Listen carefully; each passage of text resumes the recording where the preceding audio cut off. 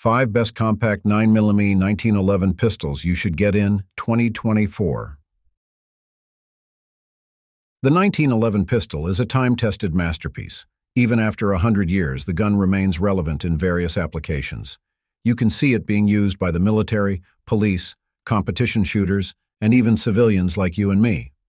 So, it's really safe to say that John Browning already knew what he was doing when he designed this particular gun. What is so good about this classic platform is that it never remained stagnant. Over time, the gun has witnessed several innovations. Custom shops and big gun makers had their own take on redesigning the 1911 platform without losing its original quality. But this time, let's shift our focus to those 1911s, perfect for EDC and concealed carry purposes. Hello everyone, this is Ted from Line 45. In this video, I compiled a list of the best compact 1911 pistols in the market today. This will be a rundown of some of the most notable compact 1911s based on their overall quality and performance. Before we get underway, please remember to hit the like and subscribe buttons. I know it is a chore, but these simple clicks help my channel immensely. Now, let's return to the video. Springfield Armory EMP3.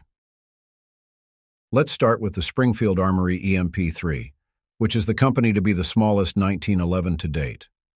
Well, I don't really have time to place all these pistols side by side, but I do agree that this gun is indeed small. Aesthetically speaking, it is not bad, and it does have a lot of features.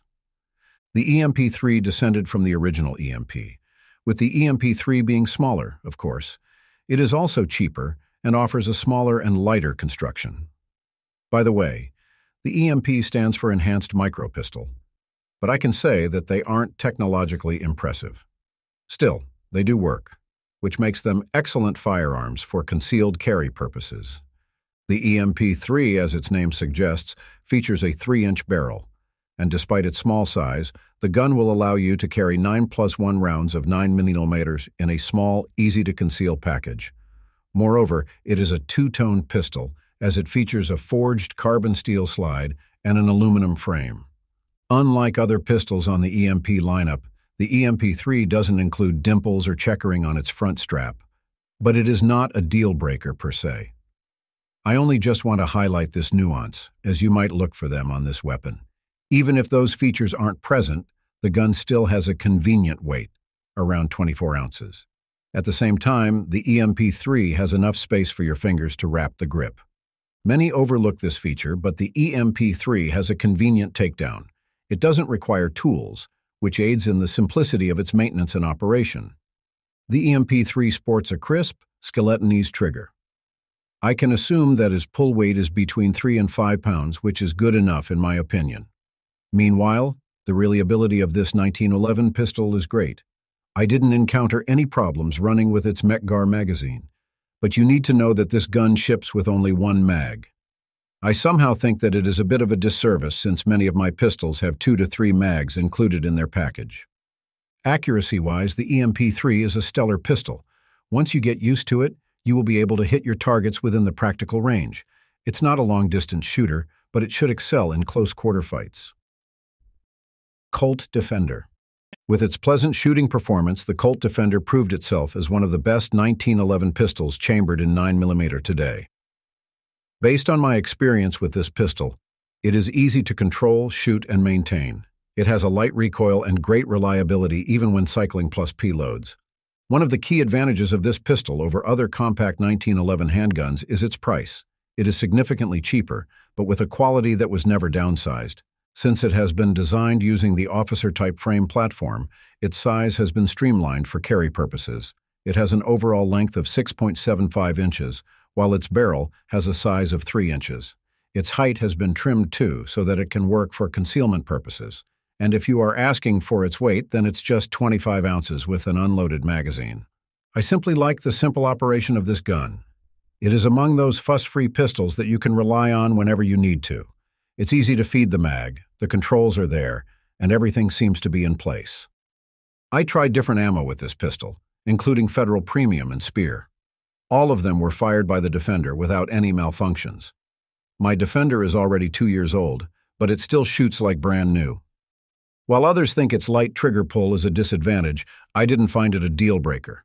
I mean, the trigger pull of this pistol is 3.5 inches, which isn't really bad for an EDC gun. Needless to say, the gun shoots precisely despite its size. It is that level of accuracy that I expect from firearms made by Colt. Target acquisition isn't a problem, thanks to its Novak front and blacked-out rear sights. Of course, it has a good target retention, given that it has a manageable recoil. Ruger SR 1911. Ruger is definitely a popular name when it comes to 1911 pistols. Their SR 1911 lineup, for instance, has received good remarks from various shooters. It has been expanded, too, with the inclusion of officer-style SR 1991s.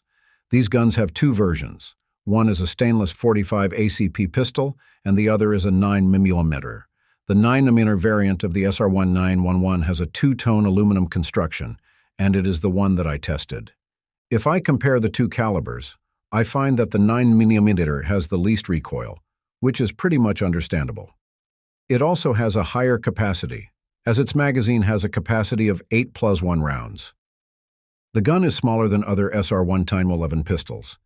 It has an overall length of 7.25 inches and a barrel length of 3.6 inches. Meanwhile, it has a weight of 27.2 ounces, which is definitely ideal for carry purposes. Needless to say, the gun has a modernized construction, especially if you compare it with the base design of 1911 guns. It comes with an extended trigger, extended beaver tail grip safety, and extended thumb safety. Its Novak 3-dot sights, beveled magazine well, and lowered ejection port are all worth noting too. Aside from these upgrades, the SR 1911 officer style received some interesting tweaks to improve its overall ergonomics and performance. Among them are its proprietary recoil spring plug, bushing-ramped bull barrel, and chevron-type slide serrations. The spring plug works well with its full-length stainless steel recoil spring guide rod. The Ruger SR 1911 ships with two 9-round magazines. It also has a Novak rear sight and dovetail mount front sight. With its 3.5-inch barrel, the gun can offer a decent sight radius. Approximately, it is about 4 inches or so, which gives the gun great accuracy even at 10 yards or so. Its trigger is nice too. It has clean brakes, a short reset, and a suitable weight. I can't say that this gun is entirely flat shooting, but it offers accuracy and target retention. Ever since I used this SR 1911 firearm, I haven't experienced any malfunction, which is proof of its solid reliability. Smith & Wesson Performance Center SW 1911 Pro Series. The SW 1911 Pro Series is another pistol I really intended to include in this list. Being able to fire this pistol 100 rounds or so really made an impression on me that this gun is not just reliable, but superb in various aspects. The Pro Series has different models under its lineup. The one that I tried is an officer-type 1911 chambered in 9mm. Of course, there's also a 45 ACP variant for this gun. This pistol has a solid construction. Its frame is made from scandium alloy, while its barrel and slide are constructed from stainless steel.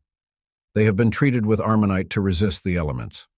With the materials used on this pistol, it's clear as day why it's lightweight.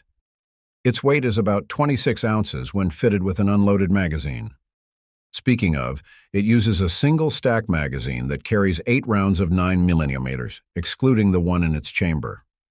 Its frame has a competitive quality. It comes with upgrades, such as its checkered, flat mainspring housing and serrated front strap. It also has a high frame cut, which lowers its bore axis for a more natural point of aim. The controls of this gun are fairly straightforward. 2 manual safeties are included in this pistol, both of which are ambidextrous. Its thumb safety is somewhat extended, while its beaver tail grip safety is undeniably smooth. I appreciate the inclusion of grip safety on this gun, given that it did protect my hands from hammer bites. The Smith & Wesson Performance Center SW 1911 Pro Series is known for its checkered magazine release.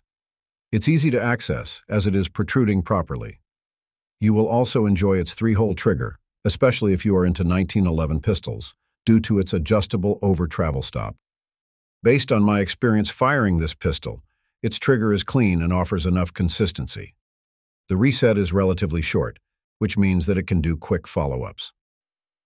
Wilson Combat SFX9. The Wilson Combat SFX9 is an admirable EDC pistol.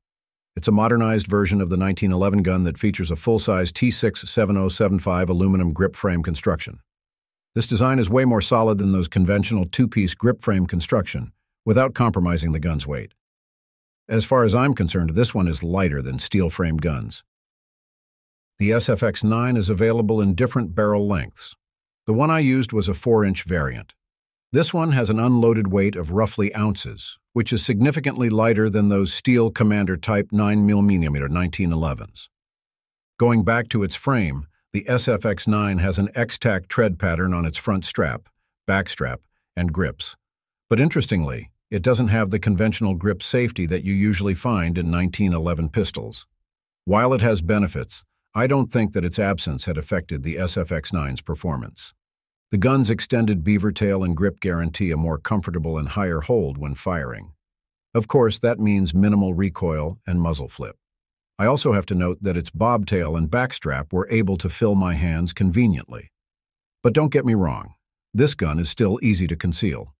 There are key areas on the trigger guard and left grip that worked well in providing a tactile surface for my shooting fingers.